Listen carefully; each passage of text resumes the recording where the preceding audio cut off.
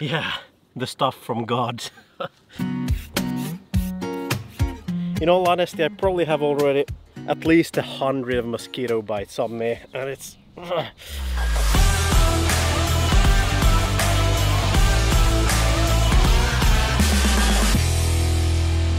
Luckily I had some repellent in the car, because otherwise none of this would have been manageable.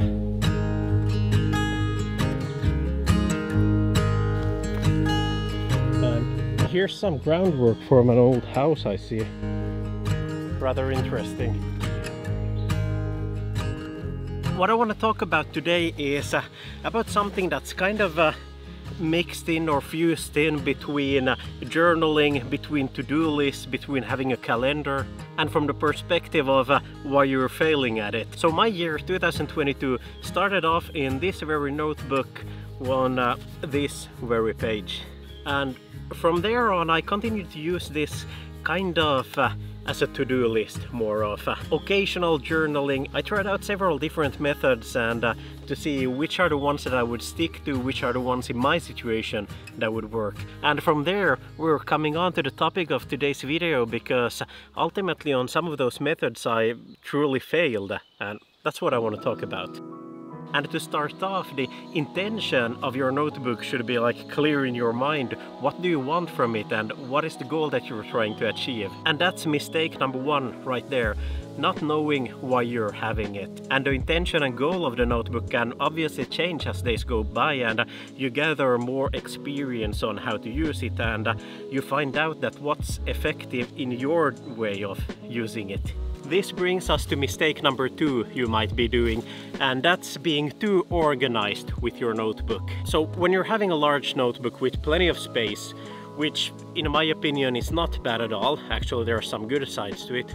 When starting out you might be googling blogs from these kind of, how would I say, super journalers, which have all these like really tidy pages with blocks for everything. There's a to-do list from every day, thank yourself every day for this, improvement of the day for that, and yeah, it just gets overwhelming. To the point that, considering this is a new thing for you, you might have energy to do it for a few days, but then the process of using the notebook for its intended purpose, it just gets way too cumbersome and you skip out on it ultimately.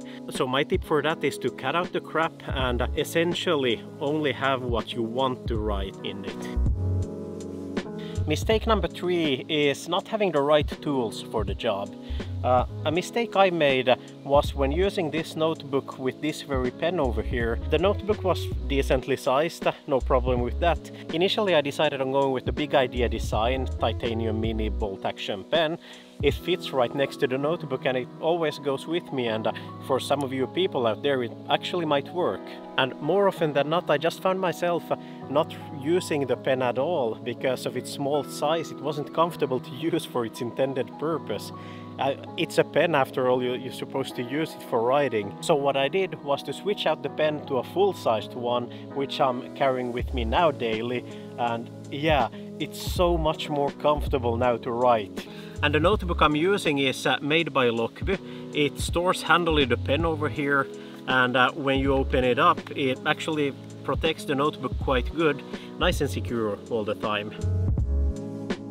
And on the topic of carrying it, we get to mistake number four, which is not carrying it everywhere you go. And I mean, not literally, but literally everywhere you go. When starting out, I made the mistake of not carrying it with me wherever I went. And when I went to a friend or went grocery shopping, I was thinking that, yeah, I'm not planning on writing there in my notebook, so I might as well leave it at home to not overburden myself.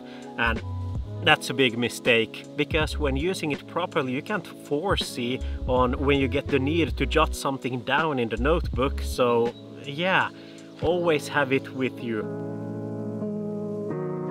And mistake number five, which I also recognized even myself doing, was that I wasn't reserving sufficient amount of time to write stuff down there.